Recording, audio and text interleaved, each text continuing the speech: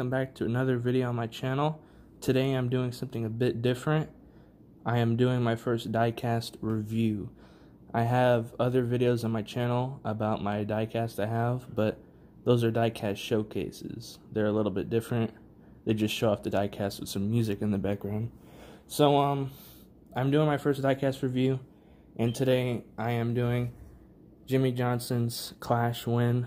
You can see it here. He actually has a win this year, if you forgot.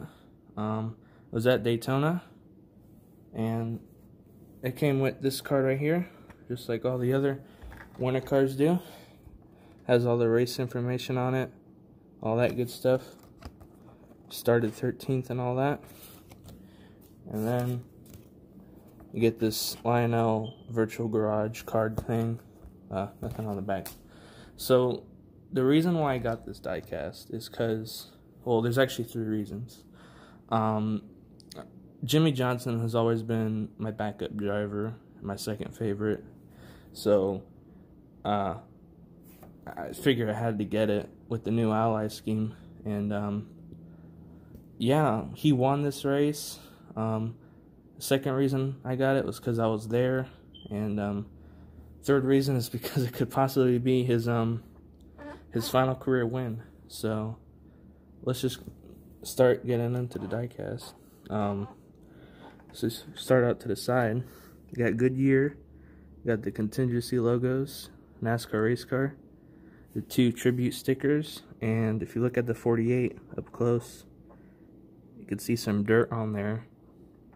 Jimmie Johnson on the name rail, Exalta, Ally, Do It Right. You have the A there. On the front, you got Ally, that crazy design on the hood. 48, the racing stripes. Hendrick Motorsports, Camaro ZL1 logo there on the grill. Okay. On the roof, you got Johnson on the back windshield. Roof flaps, 48. Ally on the hood. Ally on the deck lid. Back of the car, Ally, Do It Right, Valvoline, Camaro, 48, ZL1 logo again, and the new 2019 spoiler.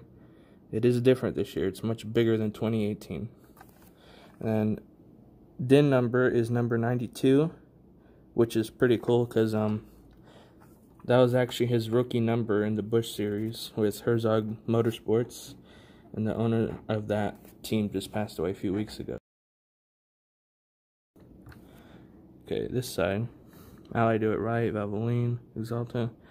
Then you have this scratch over the 48. This was, I believe, the contact with Paul Menard on the final lap, or what was supposed to be the final lap. And you got NASCAR race car, Goodyear, and some more scratches on the side there. On the front, just get a good look at that. So, yeah, I think this diecast is pretty cool. This is the ARC version, by the way, not the Elite. I do have a few other diecasts on the way, but that's all I have for now.